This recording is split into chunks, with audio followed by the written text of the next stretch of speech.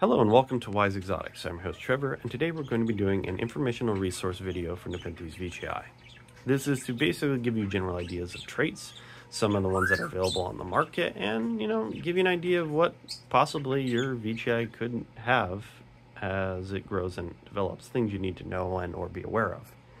Now, Veitchii are probably one of the most popular pure species in cultivation just because they're very hardy.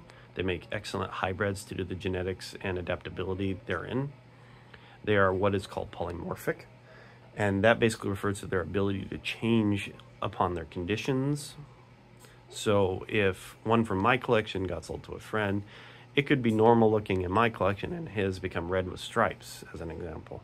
It can change depending on the conditions. The cold, the light, what you feed it, all of these are factors in how it grows and develops. So please keep that in mind.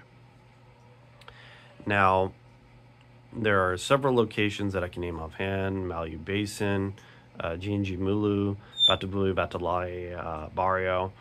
Bario is by far the most common one, so that's what you're most likely going to get. And within every one of these zones, there are subtypes, and some of these are from protected zones, so they're just a little harder to collect or find. Usually you'll find clones or prevalent ones from tissue culture, individually seedling clone, which means they took a seedling, basically treated it to create this kind of like bubble callus. They pop the callus and a dozen little tiny clones of that little seedling appear, and they just do that forever in the lab, and that's how they create individual seedling clones. All the seedlings that are from that little pus ball are identical clones, but they're all from a seed-grown plant. So there can be variability if they're doing that with multiple, and that's how you get randomly selected clones from tissue culture from their seeds. You can also grow pure seed-grown plants in tissue culture, so keep that in mind. But that's a different, it's usually seed-grown in tissue culture, not individual seedling clone. Now, that being said, even the bario, which is very prevalent, has a lot of subtypes, and so do the others, but it's easier to give you references for the bario types. So a lot of the bario have been shipped or imported and exported out with various little names or identifiers, as an example of a K. So right here is a K3, and right over here is a KXK from Exotica plant. What does that mean? Well, a K is simply referring to the variant of Veitchii bario that this is. Typically the Ks, as a good example, are stouter. They're a little taller. They can have stripes and flare. This one is one from someone else's collection that I just recently got. Typically this one is called K3.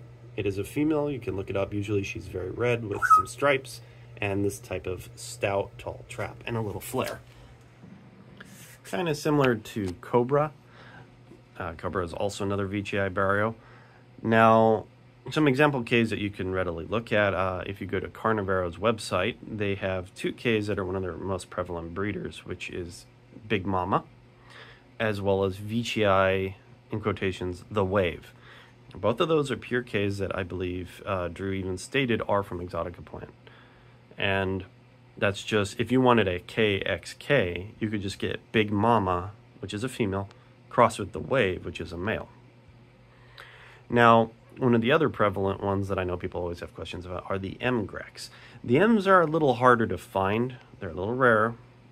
There is MXM, and there are pure M's from the original batch, but they are another type of bario. The M Grex tend to be a lot more squat, little flare with stripes, but one of the things that's noticeably different with that, with the M's versus the K's, is they can actually be almost white, almost pure white in their coloration of the traps. Similar to this one's kind of yellow colored. It's that, but way lighter, so it's almost like a porcelain, kind of like Veitchii, but very yellow to white with stripes and squat.